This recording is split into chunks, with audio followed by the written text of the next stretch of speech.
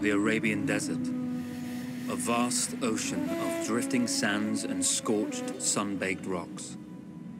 Beneath these endless dunes, oil. The lifeblood of our new mechanical century.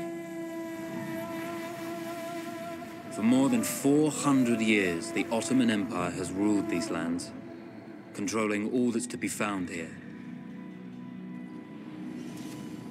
But the Ottomans do not rule unopposed. Small bands of Bedouin rebels have united to overthrow the empire. They strike without warning and then vanish into the desert. Fighting alongside them is a lone British officer, whose exploits have earned him wide renown. The world has taken to calling this man Lawrence of Arabia.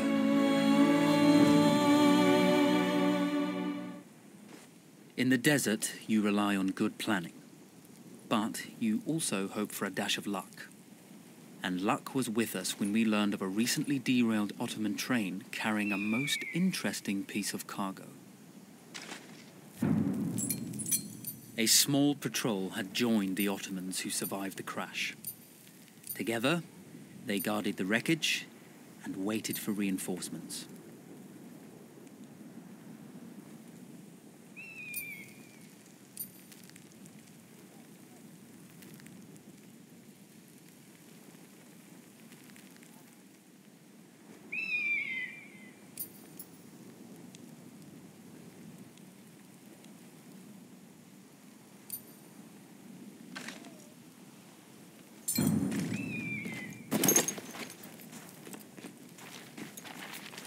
A lone fighter has just one advantage over a large enemy force.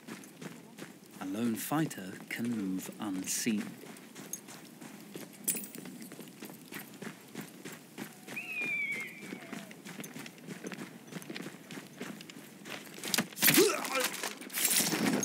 Though powerful and efficient, firearms would often attract attention. You had to be prepared for the Ottomans to respond in kind.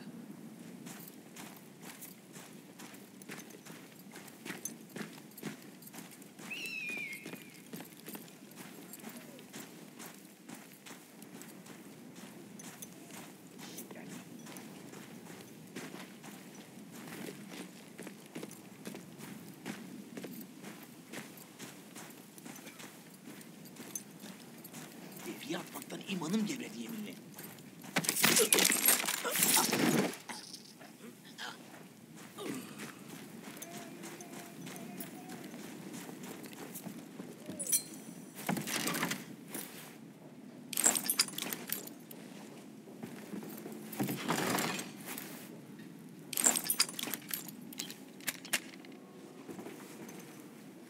Bu mıntıka niye hep bana denk geliyor lan?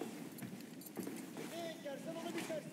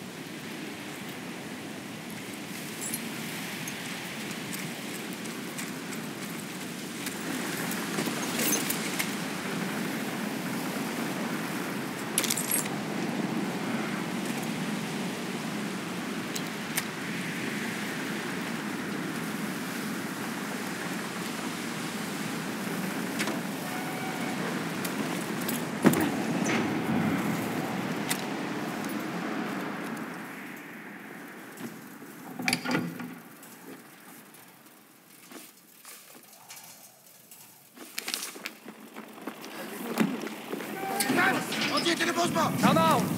It's over.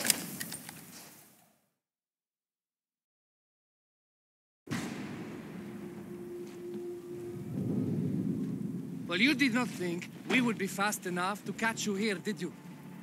Lawrence of Arabia.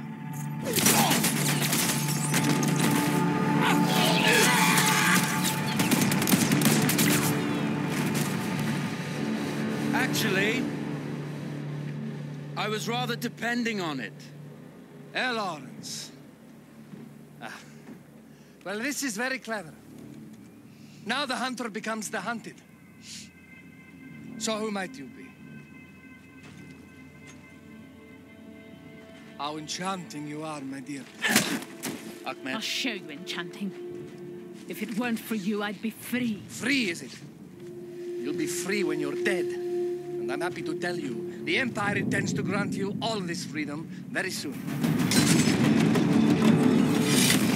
Even now, an engine of destruction scours this desert, obliterating your allies, your families, your homes.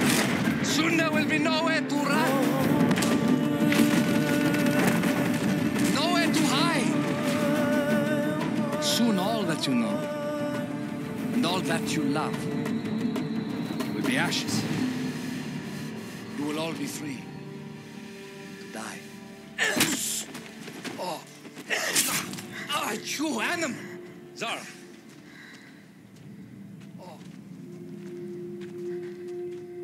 Now, I understand that you would like nothing more than to strip the flesh from that man's feet and send him off into the desert naked to die. But think about it. You're right. I'm sorry. My friend here, she can be a little brusque. You're going to tell me how to lie to your train, so we can lure it into a trap and destroy it. Impossible. To even begin to talk to that train, you would need an entire book of communication codes. Oh, like this one, you mean? You can never stop the progress of machines. One day, the whole world will take your lands and the precious black gold beneath its sands. We shall see, my friend.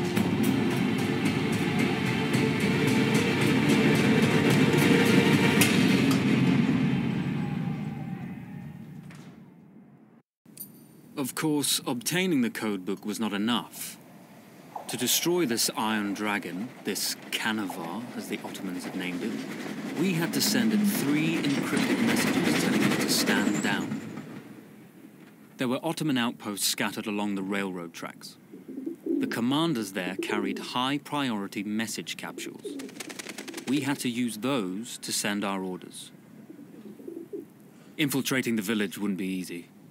A full detachment of Ottoman soldiers had occupied it. The Ottomans had chosen an isolated location for their desert outpost. It seemed lightly defended. It was also well stocked with arms and equipment.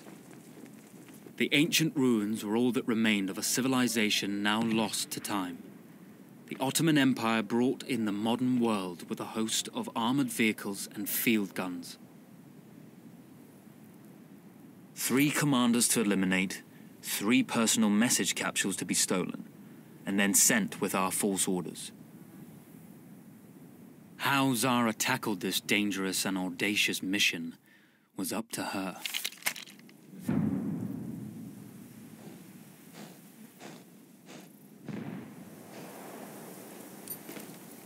The Bedouin treasured their horses, and in return, those animals granted their riders unparalleled speed and mobility.